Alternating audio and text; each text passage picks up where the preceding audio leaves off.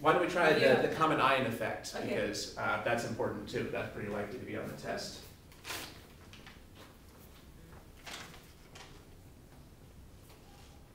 How do you call it? Common ion? The common ion effect, yeah. So we got here that the molar solubility was 0.012 molar.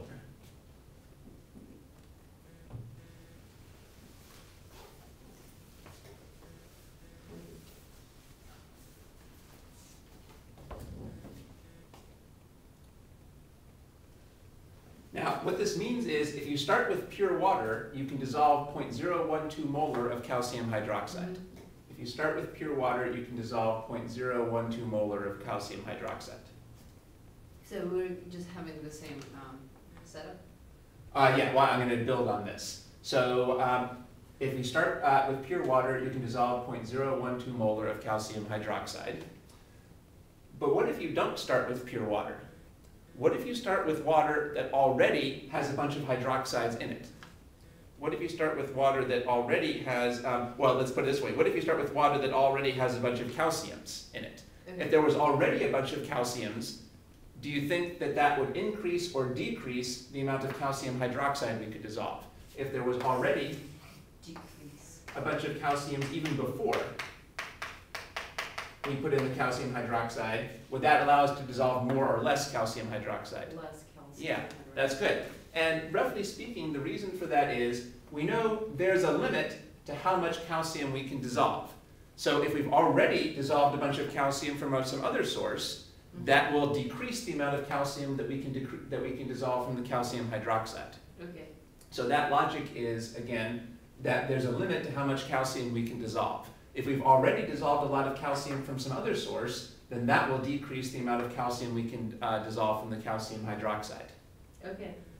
Now, that logic is a little bit rough. That's not 100% correct, but that's good enough to understand this. That's a good enough logic to get a feel for this effect. Why is this called the common ion effect? Well, because the calcium here is a common ion. We've already added calcium from something else, and that's common to what's in here. So when you add a common ion, does that increase or decrease the solubility of the salt? Decreases solubility. Yeah. If you add a substance that has a common ion to the salt, that decreases the solubility of the salt. And roughly speaking, we can say that's because there's a limit to how much of that common ion we can dissolve. So if we've already dissolved some of the ion from one source, that decreases the amount that we can dissolve from our salt. Decreases.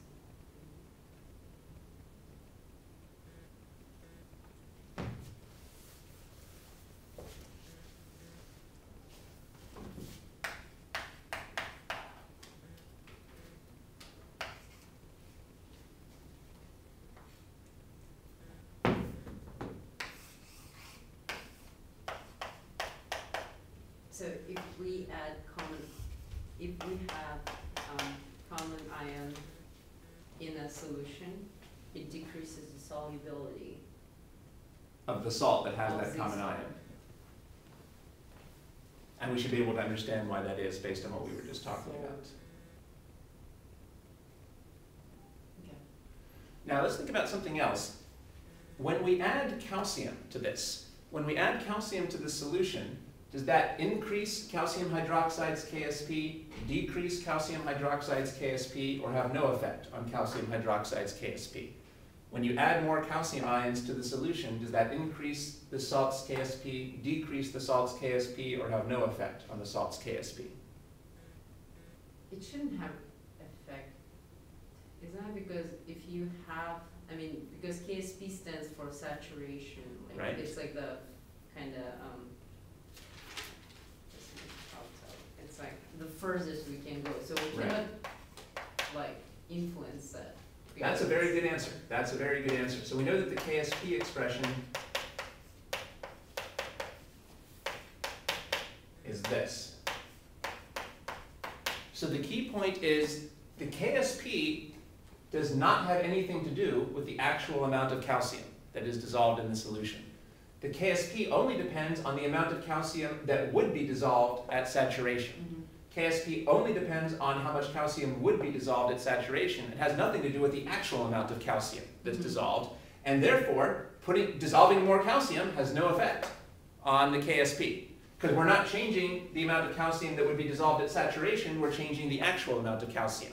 I think we talked about a similar idea when we talked about Q and K and equilibrium constants. When you change concentrations, that doesn't change the K, because the equilibrium constant doesn't depend on the concentrations. It depends on what the concentrations would be at equilibrium.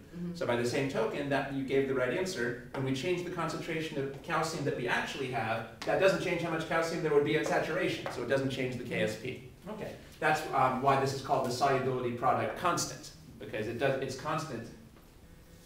Changing the concentration doesn't change it. Let's try to set up a problem. So now I have a new problem. Now I want to find the molar solubility of calcium hydroxide in 0.1 molar calcium nitrate. So now we have a new problem. The new problem, we already answered the old problem. Now the new problem is to find the molar solubility of calcium hydroxide in 0.1 molar calcium nitrate.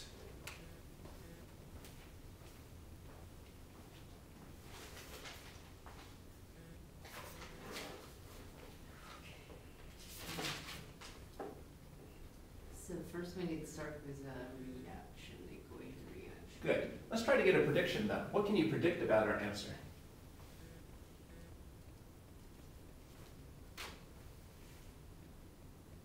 What can we predict about the answer to this question?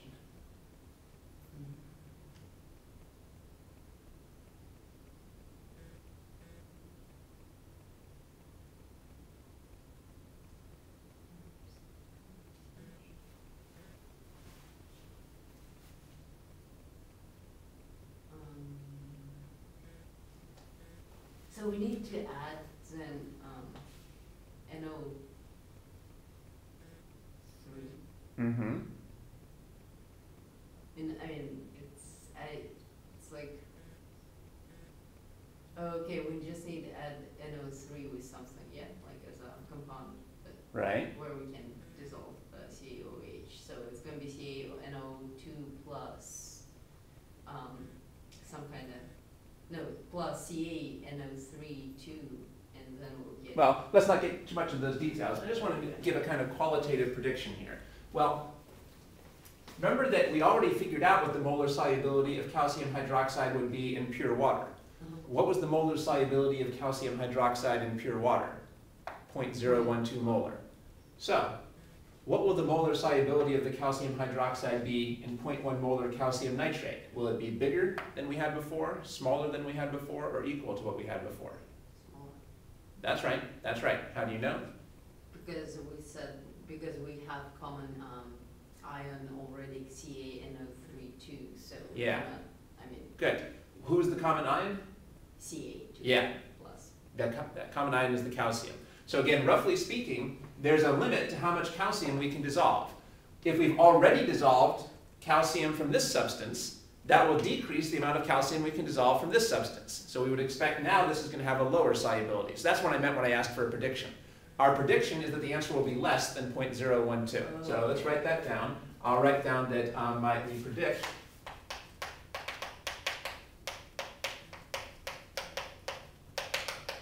that the molar solubility would be less than 0.012. And what's the name of that? That's the common ion effect.